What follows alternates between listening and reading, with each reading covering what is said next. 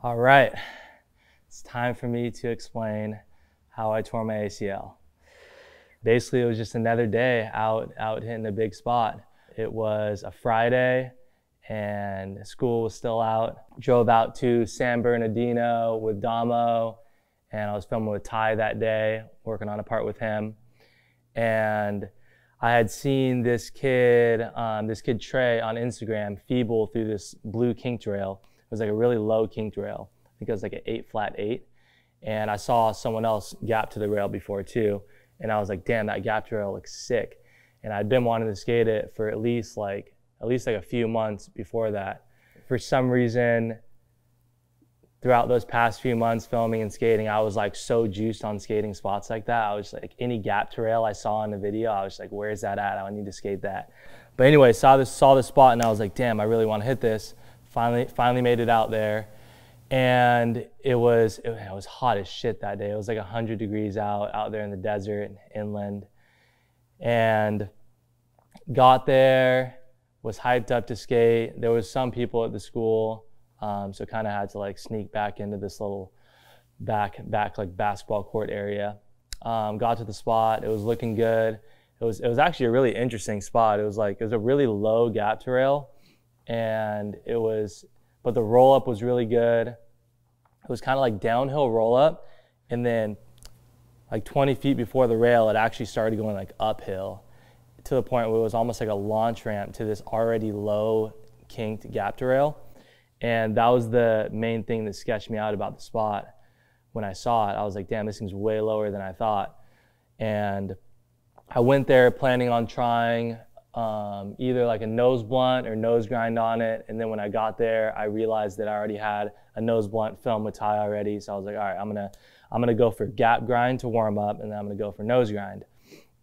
And I had gap grinded like a bigger kinked rail before that, like probably like a month or two before that. So I was feeling confident with going for that. But at the same time, I was like, damn, this thing is so low. So when I was getting warmed up, starting to roll up to it, I was like, damn, I really got to like be precise on how I think about how I'm going to hit this thing. And I really got to make sure I'm going the right speed. Obviously you have to for a gap trail, because if you go too slow, then you're just going to get hung up and who knows what's going to happen. You're going to die.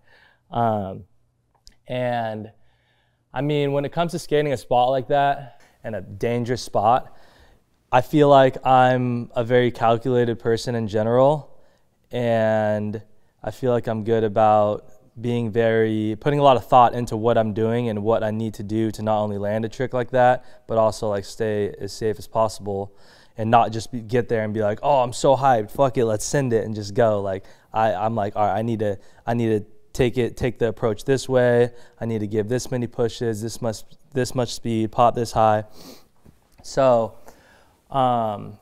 basically the time was coming for me to finally go for this thing, and I'd warmed up on flat. I'm good to go, hyped up. There was even like a janitor working the school, and he was all cool with us skating. He was actually hyped on us. And at this point, I was just like hesitating with like a couple more roll-ups, which is normal to do on a spot like that. I'm juiced, got the music going, Damo's there hyping me up, and literally like I'm gonna go for this try. I'm like, all right, full commitment right here, boys. And cop rolls into the school, and the first thing that came into mind is we're rolled, like session's done, I'm gonna have to come back another day if I want to skate this thing. So I kind of like signal to him, I'm like, yo, like is it cool if I go for one? And then he's like, yeah, like go for it, send it. So after he was cool and said I could go, I still thought like, all right, should I, like does this feel right? Should I still be going for this right now? And then I was just like, I don't know. I mean, that's just my mentality in skating a spot. Like when I see a cop roll up, I'm like, all right, like I feel even more committed to go for it. So I'm like, all right, I'm going for it right here. Throw down.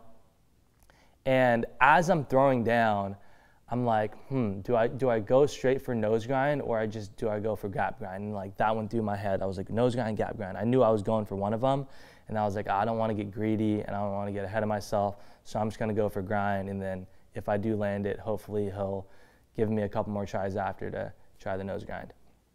I get up to the rail, get a good pop, and literally as soon as I hit the rail, my truck slipped off.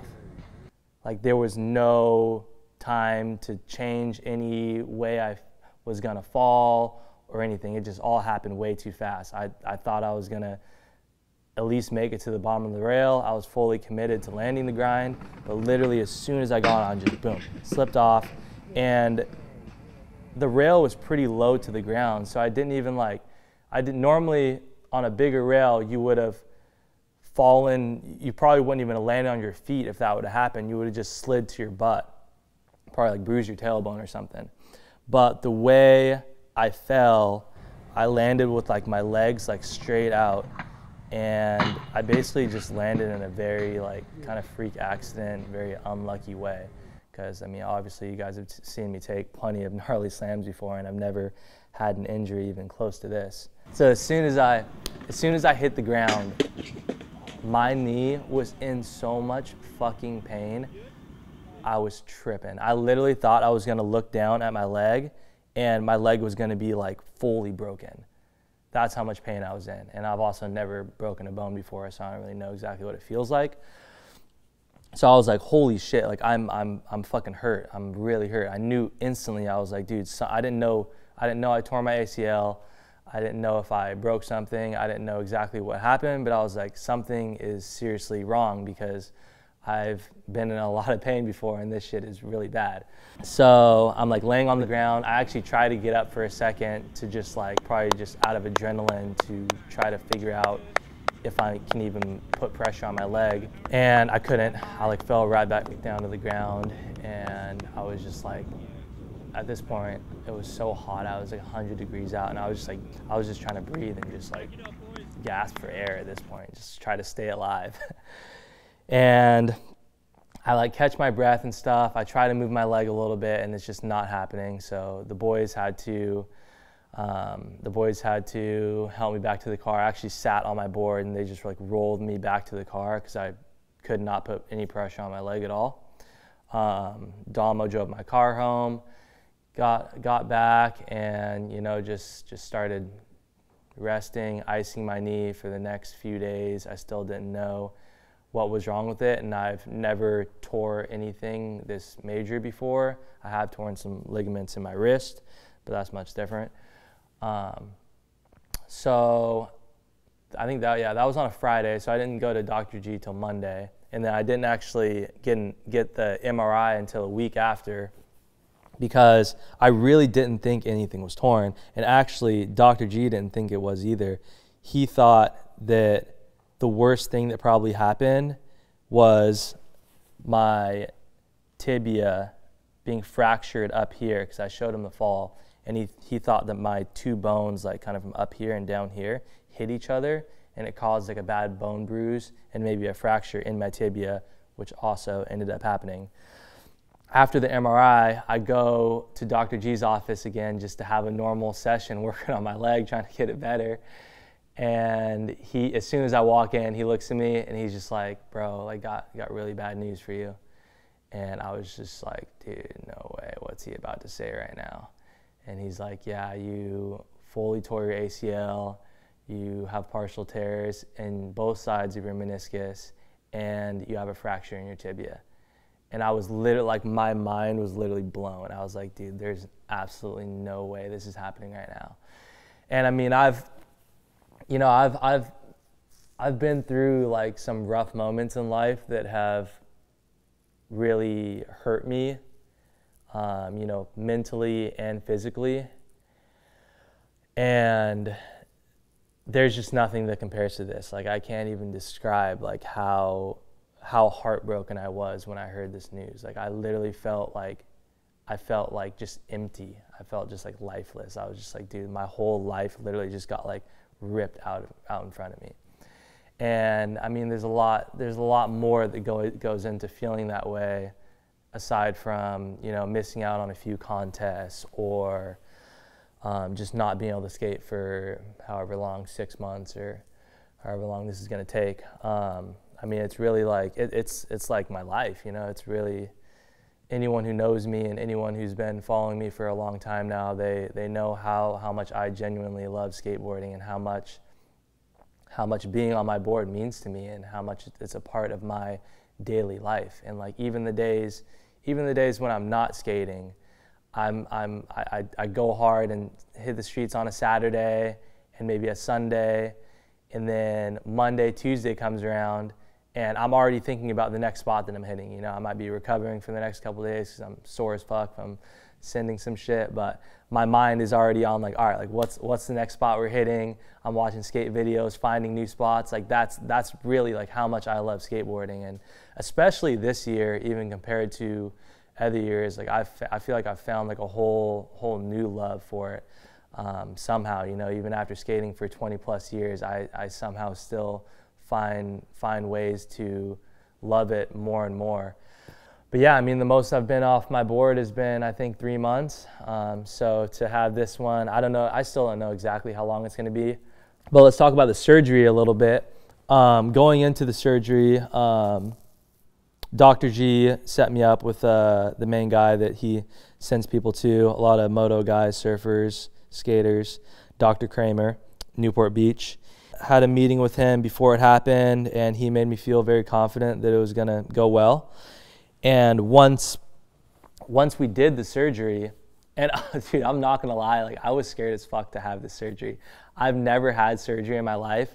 Even when I was a kid skating, I never, like even if, just as a kid growing up, my dad was never the type of person to take me to the hospital. Even if I had like hit my head hard as fuck, probably had a bad concussion, or like cut the fuck out of my shin and I'm like bleeding everywhere, my dad just wouldn't take us to the hospital. It just like wasn't a thing, which I think is kind of crazy, but kind of sick in a way. So before the surgery, I was like, damn, like there's not a lot of things in life that like really scare me, but I was like, fuck, like I'm genuinely like scared right now.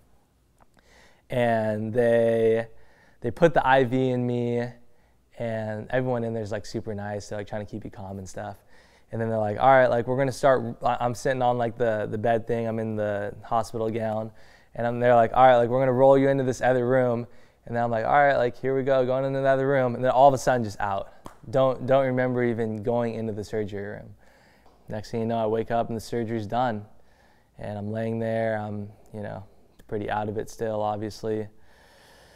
And I got my friend there with me, I got my mom there with me, and I was able to leave the hospital basically right after surgery, got taken home, and I had this machine that was getting set up that was just like helping me start getting my motion back. And stuff like that is really important as far as like getting this thing like back to normal as fast as possible.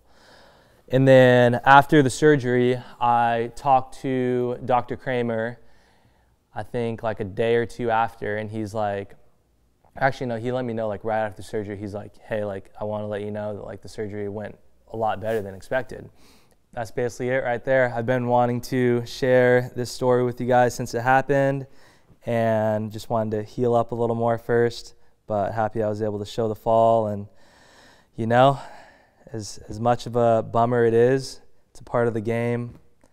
It's the life I chose, it's the life I live, and bad things are gonna happen sometimes, and I just try to be thankful that it at least took this long, and try to take it day by day and think positive. And knowing that the surgery went really well, I want to thank Dr. Kramer for doing the surgery, doing a great job, making me feel confident that I am going to be back 100%. And I'm still juiced. Don't worry, guys. I'm coming back. I'm still motivated. Still gonna go out there, hyped to get back in the streets as soon as possible. Still hyped to go out there and compete. But really, I'm just looking forward to getting back on my board, even if it's just skating flat ground. I'll probably be skating ledges for a while, skating some more mellow stuff, but we will be back to 100% sending it soon here. And aside from that, man, my daily life has just been going to PT every day. I literally go to physical therapy religiously. I go to Dr. G a couple times a week, and then I have a place here in LA that I go to like 6 days out of the week, and we're actually about to go hit it right now. Even though it's Saturday, it's the weekend, we're still gonna hit some PT, so let's get it. This is my new spot in LA, and look what we got here. Pioneer just dropped these off to me yesterday. Shout out Pioneer, thank you guys. It's a loaner set for a month, and I'm gonna start learning how to DJ finally. I've been wanting to learn for so long now. Got a lot of homies that DJ. Hopefully that'll keep me a little busy while I'm down and out here. Look, I'm late to PT, and it's a Saturday. These guys are gonna be over me. That guy has my shoes on right there. That's sick. That's fire. He's got a sick colorway too. How did I even just see that? What up? I just saw the shoes. I was like, damn, he's got my shoes on. Did you see me stepping shit in these shoes? No way. Fuck. Dude, I got like 7 or 8 pairs of these things. Oh, yes. Yeah, nice to meet you. Yeah, clean those shoes off. Gotta do that. Yeah. That's so gold. All right, we're at PT. Let's do this. We're gonna film some stuff today. Is that all good? We're doing a little YouTube thing. Yeah, let's do it.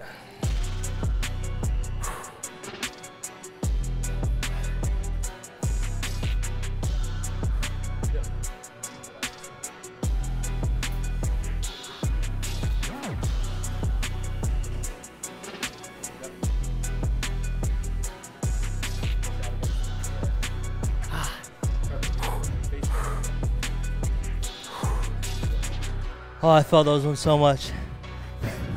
Yeah. I swear some of these small workouts don't look like much. Fuck, it'd be killing you.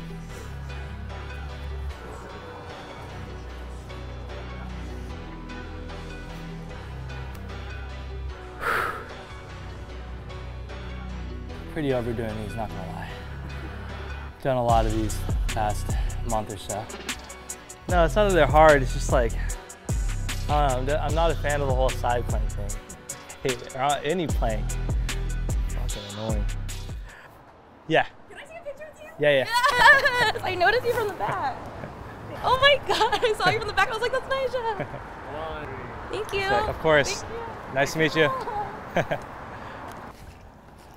The good news is, when I do come back, my knee actually, as long as I like continue to keep working hard at PT and stuff, my knee actually can be stronger than before, because they like add something they call like a seat belt in there, which like goes like next to your ACL, and it prevents your ACL from like stretching and tearing. So who knows, maybe I'll be able to take even more impact, more sending for, I'm gonna be sending fucking 20 rails when I'm 50 now.